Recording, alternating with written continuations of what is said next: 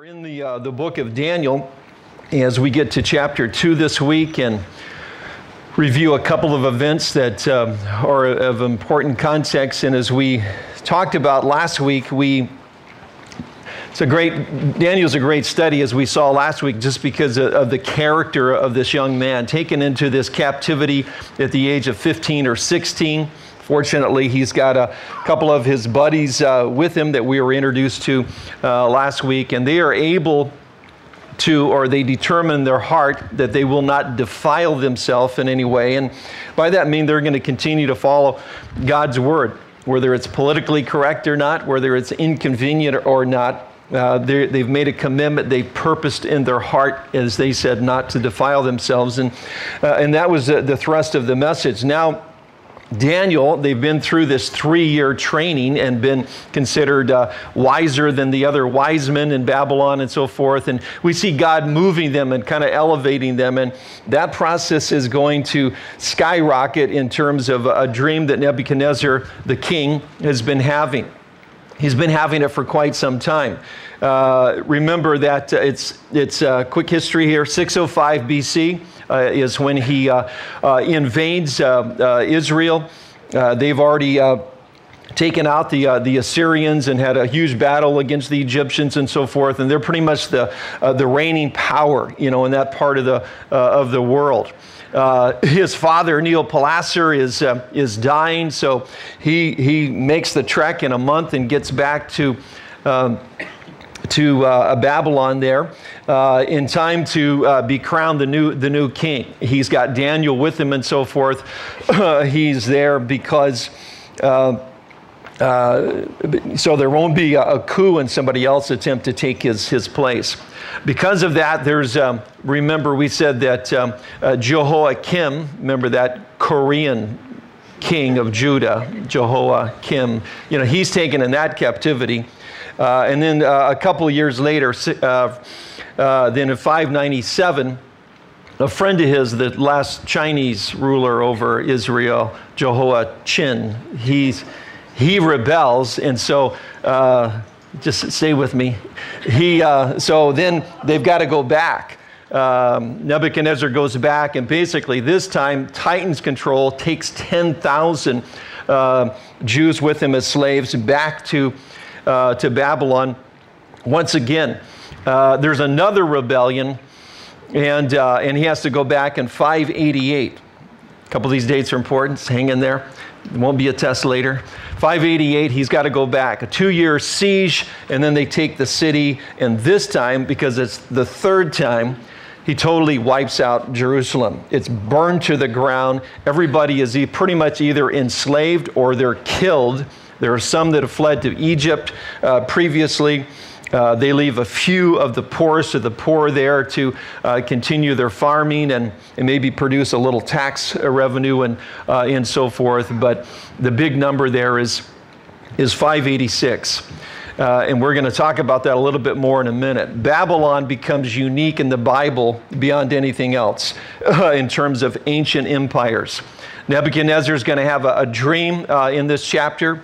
It's going to trouble him for several years. It's a reoccurring dream. It's not a singular. It's not a one event. It's reoccurring. It bothers him because of the magnitude of it. It bothers him because he's troubled about the future. And it bothers him because apparently he can't remember a lot of the details of it. And somehow he realizes they are significant. And eventually then he's going to call his wise men around him to say, hey, interpret the dream. Tell me what's going on. Because he has a sense of foreboding. But again, a very unique empire for a couple of reasons. Let's take a look at the first 11 verses, and I've kind of broken it up into five points. The first one is Nebuchadnezzar's requirement seemed unjust. You'll see what I mean as we get into this a little more. In the second year of his reign, Nebuchadnezzar had dreams. Notice plural. His mind was troubled and he could not sleep. So the king summoned the magicians, enchanters, sorcerers, and astrologers to tell him what he had dreamed. When they came in and stood before the king, he said to them, I've had a dream that troubles me and I want to know what it means. Then the astrologers answered the king in Aramaic, O king, live forever. Tell your servants the dream, and we will interpret it." The king replied to the astrologers, "This is what I have firmly decided. If you do not tell me what my dream was and interpret it, I will have to cut into pieces." Excuse me, I will a little fierce here. "I'll have you cut into pieces, and your houses turned into piles of rubble. But if you tell me the dream and explain it, you'll receive from me gifts and rewards and great honor. So tell me the dream and interpret it for me."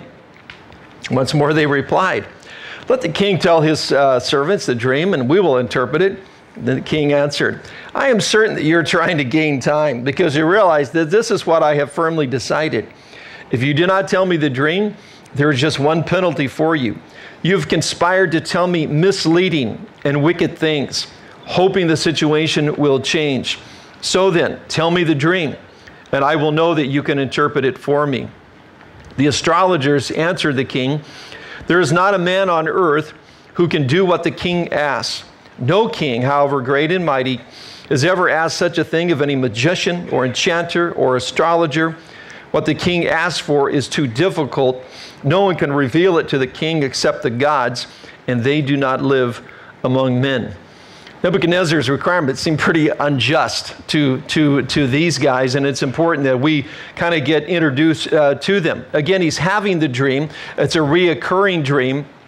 And so he says to them, "I need it interpreted." "Fine, tell us the dream. We'll attach some meaning somewhere, we're good at this." And but apparently he's kind of on to them. He says, "You guys have conspired, telling me wicked things and things that are not true. So here's the test. You say you can tell the future? Great. Tell me the past. Tell me what I've already dreamed. That seems reasonable to me. Tell me the dream, and then I'll know that you really have the interpretation for it." And again, important to be introduced to these wise guys, and several names are used for them, but we would say that Babylon is unique in the Bible for a couple of reasons. One is because of these wise guys. By the time we get to the dream, it's going to be about the kingdoms, the empires that ruled in the ancient world. Daniel is going to tell us in advance, starting from Nebuchadnezzar, who the ruling empires would be. He's standing in the 6th century, and he's going to tell in advance about 300 years of history or in advance. That's why, as we said last week, this book is so attacked in terms of its authorship and its dating and so forth. This is not the only time Daniel does it. In 2 more chapters, he will go into great detail about history, telling it in advance and in great detail. Therefore, you have one of two choices. You can either believe that God spoke to Daniel. By the way, that means he exists and that he interacts with man, that he put this dream in the heart of Nebuchadnezzar, that he's sovereign over all kings and everything that's happening in the world. That's option one. And that therefore his word is inspired. Option 2 is this. You believe that somebody not in the 6th century BC, but somebody in about the 2nd or 3rd century, looking back, is just recording history and writing it down as it have already happened. That's your other option. Of course, you've got to explain a couple of things. You got to explain how a guy in the 2nd or the 3rd century knew the language and the details of it and the details of the court and so forth that nobody else knew in that time. Of course, you could believe that somebody in the 2nd century got a little time capsule, went back 300 years, got out of his time capsule, had his little digital recorded with him so he could record the language, the Aramaic particular style that they spoke in that day that they didn't speak later, 300 years later, record all that. Observe all of the events, get in his time capsule, and go back to 300 AD, jump out. Now, having seen history, he writes it down in the Aramaic that they only spoke in that time and disguise it so it looks like somebody wrote it in the 6th century. That's your other option. I think option 1, that God inspired the whole thing, that he's sovereign, that he troubled particular Nebuchadnezzar with this dream. He's going to use it because he's going to give the interpretation to Daniel so that he can be raised up and elevated to a position equivalent to a prime minister of the most powerful empire that was on the earth at that time. That's so much of what this chapter is about. When it begins, it starts with the head of gold. Jumping ahead a little bit, it starts with Babylon. And that kind of begs the question, well, What about the Assyrians? They were a pretty big world empire. What about the Egyptians? They were a huge world empire even previous to them. Why don't they come into play in all of this? Why doesn't Daniel start out? Why doesn't God orchestrate the events and say, first there were the Egyptians, as you know, then there were the Assyrians, as you know. No, he starts with Nebuchadnezzar, and he starts with the Babylonians because they are unique. Two reasons. They are unique because of these wise guys. Because of the Babylonian religion. They're unique because the Babylonian religion is still around us today. What is the, if you're not sure about this, what is the best-selling book among children worldwide today? Harry Potter. Guess what that is? That is the Babylonian religion. As we talk in some detail about these names, what does it mean to be an astrologer, a Chaldean, and so forth? What does that mean? We'll see that it's still around. One of the things that they said they were able to do is slice the sky in equal elements so that they could read the future. That's still around, isn't it? It's still around. And so when God then gives us in advance world empires, he begins with this one, not the Assyrians, not the Egyptians, this one's because of these wise guys, because their religion is still around. It's still around. It was prominent, huge in their day, and we'll see, very occultic. It ends up coming into the Roman world via a man you're familiar with named Julius Caesar. He was totally into the Babylonian religion. And he propagated it within the Roman world and thinking and so forth. In fact, he comes up with the idea of the Roman emperors being called Pontus Maximus, the bridge builder, you know, the God man. He comes up with that the idea, the bridge between God and man. And of course, that title then ends up being taken later and brought right in the Western church. So some of those ideas are still perpetuated today.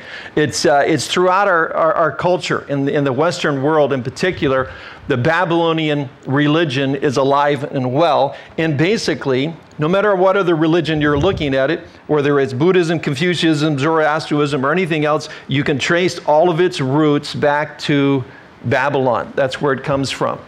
Let me just read to you from Revelation. This is an event still future, again, because Babylon is still mentioned during the tribulation period. Revelation 17:3 says, "Then the angel carried me away in the spirit into the desert." And again, this is real prophetic kind of language, so just kind of bear with me. "There I saw a woman sitting on a scarlet beast that was covered with blasphemous names." Lots of symbolism here. "And had 7 heads and 10 horns. The woman was dressed in purple and scarlet." She's obviously royalty, tremendously powerful, "and was glittering with gold, precious stones, and pearls. She held a golden cup in her hand, filled with abominable things and the filth of her adulteries." And this is talking about spiritual adulteries, turning away from God, blasphemous things. "The title was written on her forehead, Mystery, Babylon the Great, the mother of prostitutes and the abominations of the earth. I saw that the woman was drunk with the blood of the saints, with the blood of those who bore testimony to Jesus." So here in the future yet, during the Antichrist reign, in the Great Tribulation, the Babylon religion is still prominent. It's still there. It's considered blasphemous against God. Again, very occultic. And if you read on into chapter 17, we'll see the symbol of this woman, that this religion has permeated the world leaders at that time. So, the wise guys, their religion, the Babylonian religion, it's very prominent in the Bible because it's with us today. It will stay with us until Jesus Christ comes back to the earth and destroys it. And that's why this vision begins with the idea of Babylon. The second reason is because of the fact that everything changes here, prophetically, historically, and so forth. In 586, I told you that date was going to come back. 586, Jerusalem is leveled, burnt to the ground. At that point, the Bible says we enter a period of time known as the times of the Gentiles. Times of the Gentiles. The Jews are not going to rule and reign like they had been up until that time in Israel, with somewhat of the Davidic line, a son of David on that throne.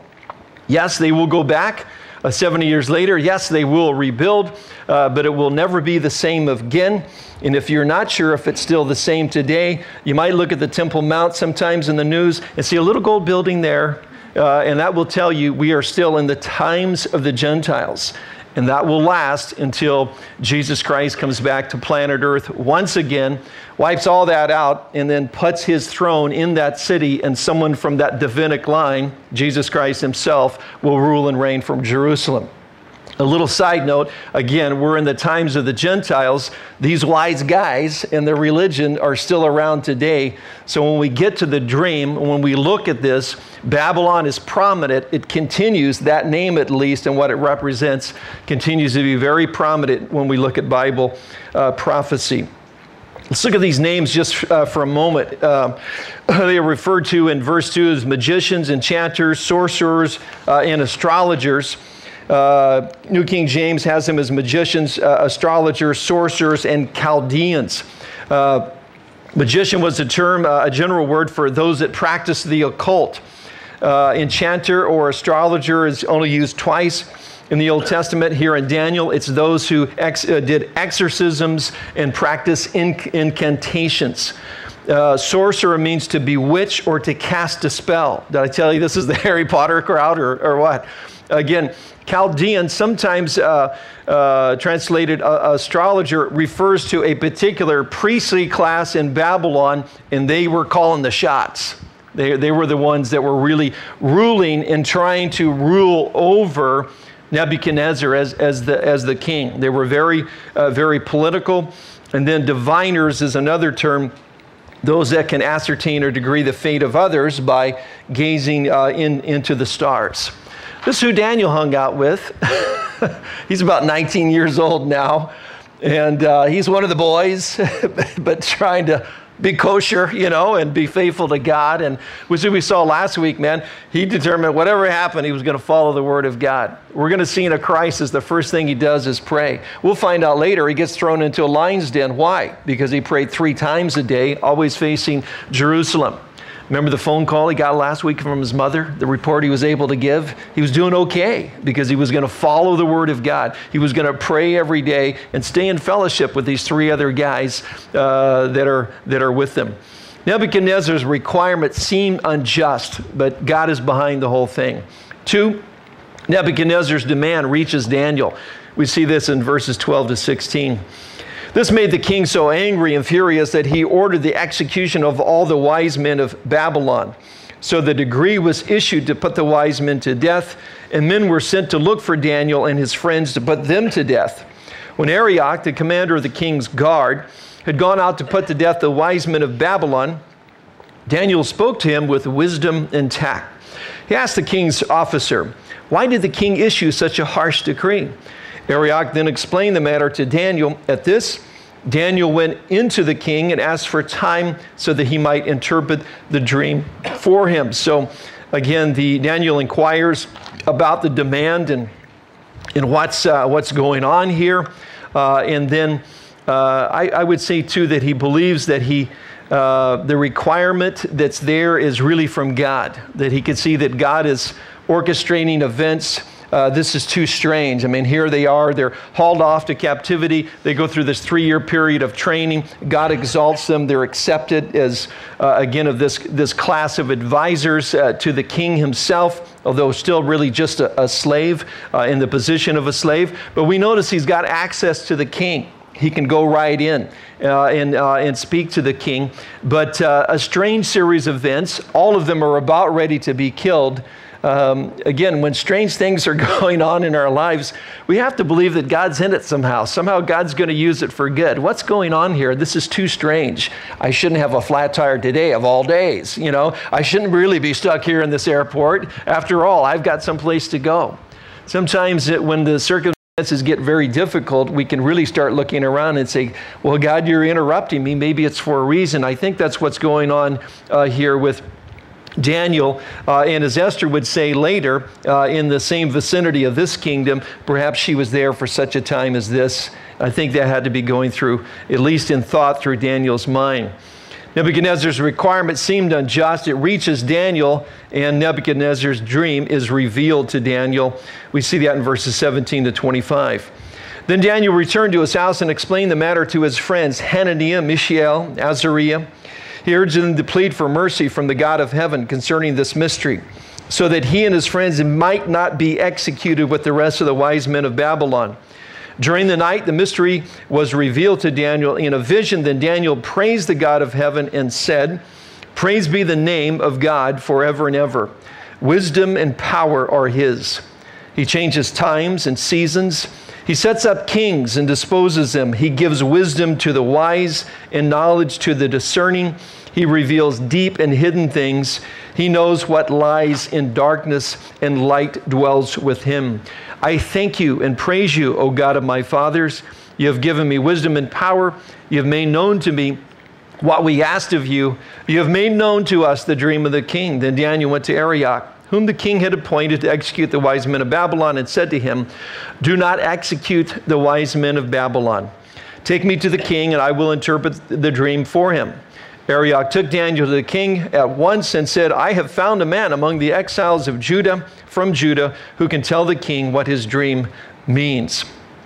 Let's go back a little bit. Daniel, again, he calls a prayer meeting, basically. And notice what they're praying for. Mercy. They're going to get executed along with everybody else.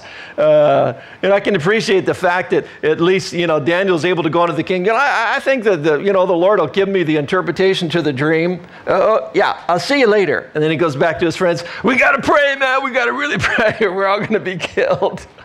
I appreciate the fact that Daniel didn't assume anything.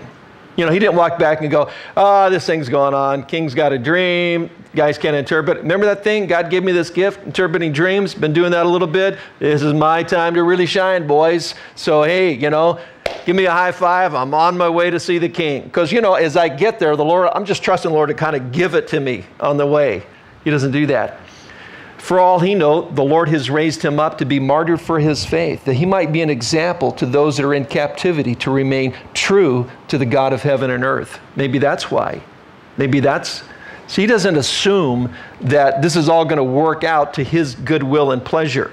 He doesn't assume that, I think this is it. I've always known I was destined for greatness. This is my time. No, he's praying for mercy. Not what he deserves. He doesn't deserve to have this interpreted. He doesn't deserve it at all. After all, he's one of the Jews that are in captivity. Why are they in captivity? Oh, that's right. They are being judged by God because as a nation, they turned away from him and turned into idolatry. He assumes nothing at this point. He gets these guys together and they begin to plead for mercy. But again, it just speaks to us so much of the character of this young guy that's probably about 19 or so. Little pressure, interpret dreams, good, come on in. What if I get it wrong? You're executed, but there's no pressure. Just give it your best shot at 19. But verse 18, he urged them to plead for mercy from the God of heaven. And then we notice that the mystery is revealed to Daniel. Daniel praised God for revealing the dream. Now, back a few verses, you'll notice that when one of them says, and he answered them in Aramaic, from that point on, all the way through chapter 7, Daniel writes the whole thing in Aramaic. We said in the syntax or the language style that only existed during this time period. That's one of the reasons why we know Daniel had to have written it in the 6th century.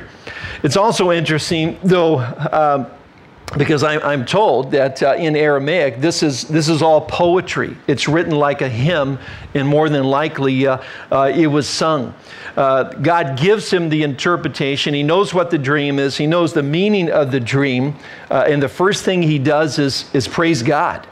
Notice what he praises God for. First, he praises him for his character. Praise be the name of God forever and ever. Wisdom and power are his. Your name, Lord. I know what your name means. That's his reputation, what he stands for. Again, that's what your name means. It's your character. It's how people know you. We refer to the name of God. We're referring to his character. Two of those traits are mentioned here, wisdom and power. He praises him for his control over the world. Verse 21, he sets up times and seasons. He sets up kings and disposes them. He gives wisdom to the wise and knowledge to the discerning. Daniel realizes that God is sovereign over all the affairs of man. And he's the one that raises up. He's the one that, that brings them down. I thought it was a democracy and I got my vote. Yeah, you got your vote, but God is the one that raises them up. God is the one that, that brings them down, and he's the one that is sovereign. Even world leaders. He praises God for his comprehension of all things. Verse 22, he reveals deep and hidden things. He knows what lies in darkness. Light dwells with him. And he praises him for his concern for believers. Verse 23, very personal. I thank you and praise you, O God of my fathers. You have given me wisdom and power. You have made known to me what we asked of you. You have made known to us the dream of the king. He realizes God cares about him and his three friends, and God's going to intervene and give him the interpretation. And then Daniel informs Arioch that the dream's been revealed, and and this is kind of interesting, you know, because he says to him, you know, and don't execute the wise men. You know, I have the dream. Daniel just saved their lives. After all, they're such good friends, you know. You know, the other sorcerers and occultic guys that are running around casting spells on people, you know, they're such great guys. You know, we see that later in the book as they try to get Daniel killed. They're such great guys, but here's tremendous graciousness. You know, if it was me, it would have said, oh, Arioch, where you going? Killing all the wise men. Okay, hey, I'll catch you later. I'll catch you later. Yeah, I got something to tell you, but you go right ahead. Comes back. Oh, did I tell you? I got the interpretation of the dream. You don't have to kill the other. Oh, you killed him already? Oh, too bad. Hey, me and my buddies are cool, though, because I got the interpretation. Hey, I wish I could have caught you sooner. That's not what Daniel does. He intervenes and actually saves these guys' lives that do not deserve to be saved. Again, tremendous character qualities of this young man. Nebuchadnezzar's requirement seemed unjust, but God was in it. It reaches Daniel. God reveals the dream, and it turns out that Nebuchadnezzar's dream is representative of future kingdoms, as we've mentioned, and verse 26 to 45. The king asked Daniel, who is called Belshazzar, are you able to tell me what I saw in my dream and interpret it? Daniel replied, no wise man, enchanter, magician, or diviner can explain to the king the mystery he has asked about. But there is a God in heaven who reveals mysteries. He has shown King Nebuchadnezzar what will happen in days to come. Your dream and the visions that pass through your mind as you lay on your bed are these. As you were lying there, O king, your mind turned to the things to come, and the revealer of mysteries showed you what is going to happen. As for me, this mystery has been revealed to me, not because I am greater wisdom than other living men, but so that you, O king, may know the interpretation and that you may understand what went through your mind. You looked, O king, and there before you stood a large statue, an enormous, dazzling statue, awesome in appearance. The head of the statue was made of pure gold, its chest and arms of silver, its belly and thighs of bronze, its legs of iron, its feet partially of iron, partially of baked clay. While you were watching, a rock was cut out, but not by human hands. It struck the statue on its feet of iron and clay and smashed them. The iron, the clay, the bronze, the silver, and the gold were broken to pieces at the same time and became like chaff on the threshing floor in the summer. The wind swept them away without leaving a trace, but the rock that struck the statue became a huge mountain and filled the whole earth. This was the dream, and now we will interpret to the king. You, O king, are the King of kings. The God of heaven has given you dominion and power and might and glory. In your hands he has placed mankind and the beasts of the fields and the birds of the air. Wherever they live, he has made you ruler over them. You are the head of gold. After you, another kingdom will arise, inferior to yours. Next, a third kingdom, one of bronze, will rule over the whole earth. Finally, there will be a fourth kingdom, strong as iron, for iron breaks and smashes everything. And as iron breaks things to pieces, so it will crush and break all the others.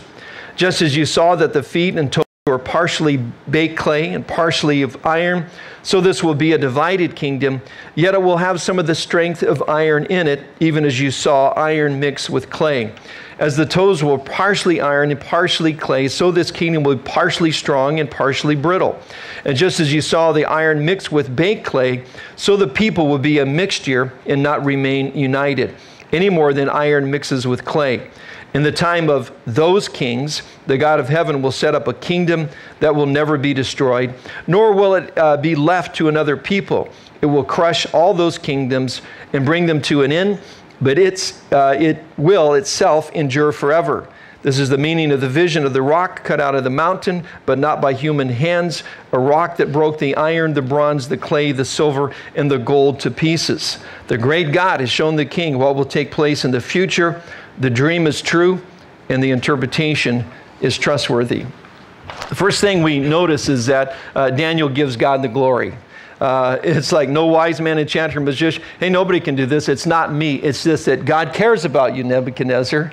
He's given you this dream, and it's for a person, a purpose, and he's allowed me to reveal it. But it's not because I'm a great person or anything special about me at all. It's because of God's goodness and because of God's greatness. He wants you to know these things. The second thing, he tells them about the representative kingdoms. And of course, he starts out with Nebuchadnezzar, the head of gold. And I think I got a little... There he is, and with the head of gold. Have to have a snapshot. I don't know who had a digital camera around right then, but nonetheless, we've got the statue here. Maybe it'll help you a little bit, at least visually. The thing about these is obviously it moves down from a very precious metal to less in terms of value. Daniel says, yours is the greatest kingdom, and that was true. Nebuchadnezzar was the king, as we'll see, that had tremendous power. What he said went. All the wise guys, give this to me, you're executed. He doesn't have to check with anybody. He doesn't have to appeal with anybody. He is an absolute monarch. Everything he says, go. That is not true of the other kingdoms that follow that. He is the head of gold. Herodotus, who was a historian that visited Babylon about 90 years after the time of Nebuchadnezzar, could not get over and wrote extensively of the golden city. Its walls, which were huge, so wide at the top, they had chariot races around the tops of the walls of Nebuchadnezzar's city there.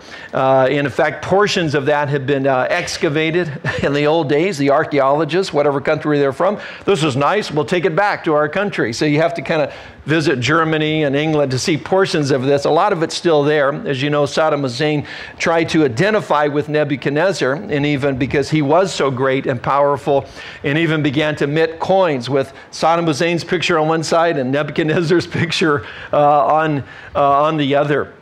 I took a biblical archaeology class from a very well-known scholar, and he brought to class artifacts. And one of the things he brought to class was one of the bricks from the wall from Nebuchadnezzar. It's like, yeah, just pass it around and look at it. No, that's okay. And it's like, okay, you take it. It's like, it was kind of neat, but it was kind of scary too. I had this little vicious thing in the back of my mind, because every day, here's a perfume bottle from the 2nd century, pass that around, bring a clay pot from the garden while it's being passed around, drop it in the back of the classroom, see if anybody had a heart attack. But it was amazing what archaeologists tell us about this kingdom. But it was the city of gold. As Daniel said, these metals, again, speak of the fact that there's a descending order in terms of power of the ruler, but they also speak of things that are indicative of the empire itself. So I want to read a passage from Jeremiah 27. Remember, Jeremiah is on the scene in Jerusalem, predicting the 70-year captivity, predicting that Nebuchadnezzar is going to come and the people are going into that captivity. And he's saying, this is just your just judgment from God. Just take it. Don't fight against this. It's what you deserve. Jeremiah 27:4, he says, with my great power and outstretched arm, I made the earth and its people and the animals that are in it, and I give it to anyone I please. Now I will hand over your countries over to my servant Nebuchadnezzar, king of Babylon. I will make even wild animals subject to him. All nations will serve him, and his son and his grandson, until the time for his land comes. Then many nations and great kings will subjugate him. And that's exactly what happened. Nebuchadnezzar served on the throne, his son served on the throne, and his grandson, the kingdom was taken away from him by the Medes and the Persians, just as Jeremiah said. Daniel mentions a similar thing, that your rule is so powerful, even the animals are subject to you. One of the things that is interesting about some of the artwork of that time, and what we know from archaeology is the lion was depicted, throughout their motifs. The throne, with the lions there, and everything. Those guys aren't there as bodyguards. It's showing that even the king of the beast is subject to this king. He is so powerful. I wonder if you read Jeremiah. No, it's just, again, God speaking in advance what would be lived out in reality. After Nebuchadnezzar, another kingdom would come, the kingdom of silver. Again, the chest and the arms of silver. Notice this would have to have then also been a divided kingdom. And was it a divided kingdom? Yeah, it was the kingdom of the Medes and the Persians. We call it the Medo-Persian Empire. It's very interesting. The Medes themselves, their ancestors is believed to be the Kurds that live in northern Iraq today. At that time, of course, Persia, that was part of their empire. Persia, remember a couple of years ago, not long, a couple of years ago, changed its name to Iran. And they realized that the Kurds were all part of that ancient kingdom. And they want it back. Our friend over there, Mahmoud Ahmadinejad, has kind of expressed that lately, that, oh, that's right, you're actually part of our kingdom, not part of Iraq. We want it back. But again, the kingdom, the Medes and the Persian kingdom is the kingdom of silver. Well, where does the silver tie in? This is a kingdom that is run by silver. They're the ones that had silver coinage. They use it for exchange. It's also, again, a divided kingdom. It's not, the ruler there is not as powerful. We'll be introduced to one later in the book of Daniel. Remember, when Daniel's thrown into the lion's den, the king says, I'm sorry, Daniel, but I can't change what is written in the law. Even the king was subject to the law. He was not as powerful as Nebuchadnezzar. And silver was a motif. It's how they bought and sold and exchanged. These are the guys that come up with this whole idea of commerce and so forth. And they had a huge army. And we, in our book of study of Esther, we read a bit about Xerxes and his battles against the Greeks and so forth. How's this? He was able, at one point in time, he had 1 million foot soldiers. That wasn't all of his army. That's a pretty good army today, to have a million infantry guys. Well, that's what Xerxes had in his day. The next kingdom, the kingdom of bronze, again, the belly and the thighs. So apparently, again, an inferior metal, in a way, stronger. Verse 39, it says something unique about this kingdom. After you, another kingdom will arise, inferior to yours. Next, a third kingdom, one of bronze, will rule the whole earth. Well, again, what kingdom came next, and does it fit the picture here? And it was the Greek kingdom, the king of Alexander the Great. What was the thing that was noted about him? Bronze. They had developed bronze weaponry, and they used it tremendously. Then again, these metals were directly associated with these kingdoms. Again, did Alexander have the kind of power that Nebuchadnezzar? No way. Did he even have the kind of power that the kings of the Medo-Persian have? No, but he ruled with tremendous military might. How far? Filled the whole earth. The Bible said it would. What do we know about Alexander at the age of, 32, 33, sitting on the river Euphrates? A little drunk, but besides that, there's other reasons he's crying, because he says, there are no more worlds for me to conquer. Again, what Daniel said about the kingdom of bronze came to be. We also know that it was a divided kingdom, and that's what happened. As you recall, he had no heirs, he dies very young. His 4 generals take over. 2 of them rise to prominence that we know from history, the Seleucids and the Ptolemies. The Seleucids, basically from that general and his heirs, ruled in Syria. The Ptolemies took control of Egypt, and again have tremendous battles with each other that later in the book of Daniel, he'll give us the details of those battles in their fight over Israel in particular. The kingdom of iron, 2 legs. Again, another divided kingdom, and this, of course, is Rome. They come in and take over from from the Greeks, and it talks about the fact that they will crush and smash all the others, and that's what the Romans were known for. Many of these other kingdoms, when they invaded a land, they got control, they said, okay, just pay your taxes, and we're cool.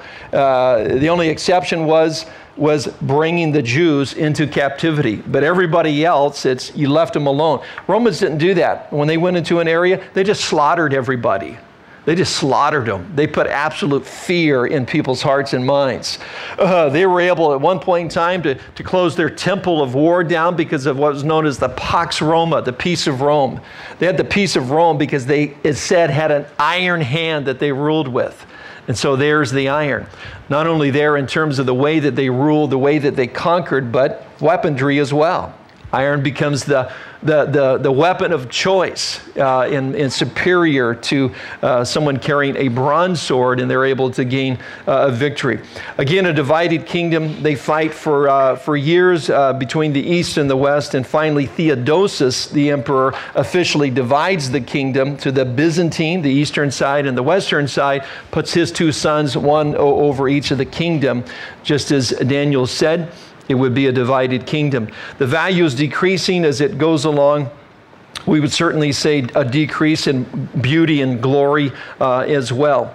And then we get to the feet of iron and clay. The Bible says a brittle mixture, but it's a continuation of the iron, which is the Roman Empire.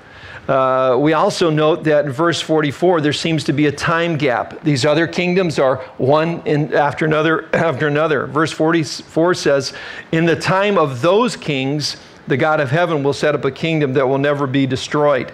Those kings, because the feet have 10 toes that are representative of 10 kings. So in the future, yet, there will be a revival of the Roman Empire, which, by the way, is not ended. I mean, yeah, it was taken over, it was destroyed, but the idea of the Roman thought and so forth is still with us. Not sure? That's why I'm up here teaching and you're sitting there listening. This is a Western concept idea. Permeates our thinking, the way we think. You don't notice it unless you go to some place like India, or you go to some place like China or somewhere else, or you go somewhere in the Pacific where if we were teaching, we'd be out, I'd show you, you do it, I'd watch you do it, we do it together, you're doing it fine, I walk away. It's a different way of teaching. The Westerners, we lecture because of the Greeks. We could go on and on. The Roman thought is still here with us. And that empire is going to be revived again, yet future. There's going to be 10 kings, the 10 toes that will be raised up among it. And it is the final human kingdom. It is the kingdom of the Antichrist during the Great Tribulation. Daniel's not done yet. He will have a lot more to say about it. But again, Daniel predicted in advance in the 6th century a succession of kingdoms that would come that would decrease in power but be world empires. And he named particular characteristics about each one of them. You can either believe, again, that God spoke to Daniel, that his word is inspired, or you go with the guy in the time capsule thing, so that, you got a couple of options there. But amazing, the accuracy, and as we said, Daniel's not done. There's a couple more chapters where he's going to go into more specific details about these kingdoms. And of course, what interests us a great deal is this final kingdom that we would know would be a revived Roman Empire. So it's got to be raised up out of Europe. We used to speculate as to what it would be called. Speculation has ended. We call it the European Union today. And we know that already they have mapped out around the world 10 economic world areas, so that economy can flow, so the world can be ruled by a central place in Europe and so forth. Is not speculation. They've drawn it up. They've got the charts and the maps and how it will function and operate. We're living close to those times. The last kingdom is the rock not cut by human hands. Again, the only hope for the world. This is a return of Jesus Christ. In the time of those kings, those 10 kings, the revived Roman Empire, the God of heaven will set up a kingdom, this is in verse 44, that will never be destroyed, nor will it be left to another people. It will crush all those kingdoms and bring them to an end. but itself will endure forever. This is the meaning of the vision of the rock cut out of the mountain, but not by human hands. A rock that broke the iron, the bronze, the clay, the silver, and the gold to pieces. And again, it's worth noting that the rock really, in the dream, smashes the feet, the last kingdom. And this is speaking of Jesus Christ coming back at the end of the tribulation period. Jesus identifies himself as the stone, as the rock, many times in Scripture. Isaiah predicted of the Messiah, Isaiah 28:16, "See, I lay a stone in Zion, a tested stone, a precious cornerstone for a sure foundation. The one who trusts will never be dismayed." And then Jesus identifies with that in Matthew 21:42. Jesus said to them, "Have you ever read in the Scriptures?" Speaking to the Pharisees and this corrupt leadership there at the time. "The stone the builders rejected has become the capstone. The Lord has done this, and it is marvelous in our eyes. Therefore I tell you that the kingdom of God will be taken away from you and given to a people who will produce its fruit. He who falls on this stone will be broken to pieces, but he on whom it falls will be crushed." Get two options of Jesus as a stone. You can fall on him and be broken to pieces, and he'll heal you and make you who he really meant you to be all alone. Or you can wait and he'll fall on you and you'll be crushed, because when he returns again, he came first as a suffering servant to die for the sins of the world. He's going to come again, and when he comes again, he's coming to judge the world, and it's not a pretty picture. The last thing we hear is Nebuchadnezzar give recognition to Daniel and his God, verse 46. "Then King Nebuchadnezzar fell prostrate before Daniel and paid him honor, and ordered that an offering and incense be presented to him. The king said to Daniel, 'Surely your God is the God of gods and the Lord of kings and a revealer of mysteries, for you were able to reveal this mystery.' Then the king placed Daniel in a high position and lavished many gifts on him. He made him ruler over the entire province of Babylon, placed him in charge of all of his wise men. Moreover, as Daniel's request, the king appointed Shadrach, Meshach, and Abednego administrators over the province of Babylon, while Daniel himself remained at the royal court." And just two things quickly. Daniel's God is recognized by Nebuchadnezzar, and keep that in mind. I mean, this is a huge thing to him, obviously. This is a dream that he's recurring for years. It begins in the second year of his reign. It's at least 4 or 5 years later. It's finally revealed to him. It's absolutely what he was dreaming in every detail. Now there's an explanation for it that makes sense to him, and he falls prostrate. Can you imagine the most powerful person in the world then gets down and lays, I mean, we're talking about face on the ground, be prostrate before you. Yours is the real God. Yours is the God of heaven. Yours is the God that reveals mysteries. How does Nebuchadnezzar do after this? Not too good. Not too good. That's kind of a scary thought, isn't it? Somebody could come to this realization. Hey, what the Bible said is true. There is a God in heaven. He did send his son to be the Savior of the world. Man, I realized I didn't get that, but I get that now. And then just walk off and like it never happened. That goes on. But God's not through with Nebuchadnezzar. He becomes the first werewolf in the Bible. Very interesting story. There's some interesting things that happen in the book of Daniel. God is definitely not done with Nebuchadnezzar yet. And then Daniel and his friends are recognized and given authority. And we see Daniel, again, the idea of remaining in the city gate or the royal court. I mean, he's been exalted to a very high position. He doesn't forget his 3 friends and makes sure that they are raised up and exalted as well. It's an incredible study, and we could have even gone to more detail. It's a bit of a challenge to cover 49 verses, you know, in one message, but we pretty much need to do it all in context. And as I said, Daniel's not done yet. If you've never heard all this before, it's a little bit tough to keep up with the first time. But a guy in the 6th century predicted all the world kingdoms and characteristics about those kingdoms. It'll be literally absolutely impossible if God didn't exist and God doesn't see the end from the beginning. And as I said, he will go on later with his other prophecies of future events that are astounding. Astounding, why? Because they've already come and gone. part of the ancient world. We can look at the archaeological remains. We can look at the written records and find out, man, Daniel was right on. But the big thing is Daniel speaks of things that are still yet future. Future for us. Again, more details later about this idea of a Roman Empire that gets revived, that has 10 kings like 10 toes over it. He's going to tell us later, one of those is going to raise up and take the others out, and he will gain control over the whole thing.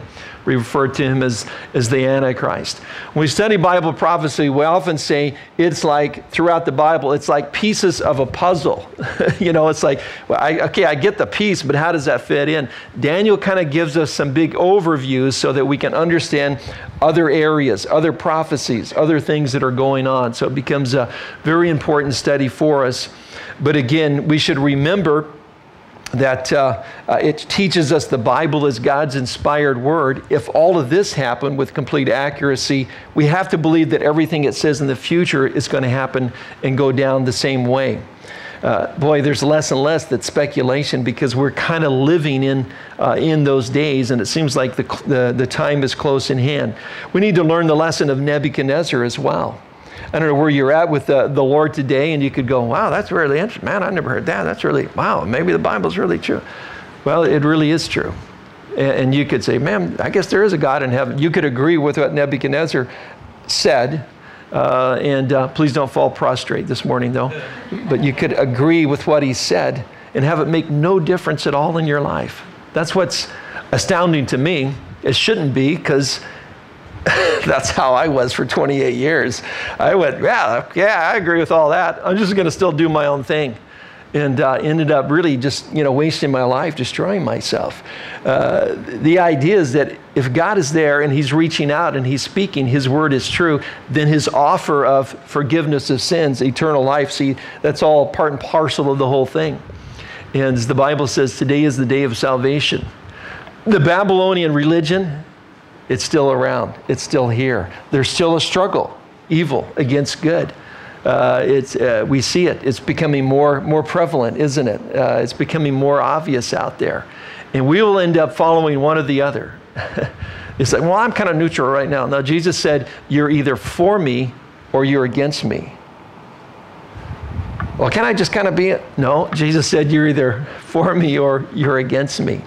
And it's just where we need to come to the place where we understand and then we make a decision to bow our knees to the Lordship of Jesus Christ and say, man, you died for me so I can be forgiven of all of my sins? Yeah, he did. Are you sure? He rose again from the dead. Are you sure? It's the most easily proven fact of all antiquity.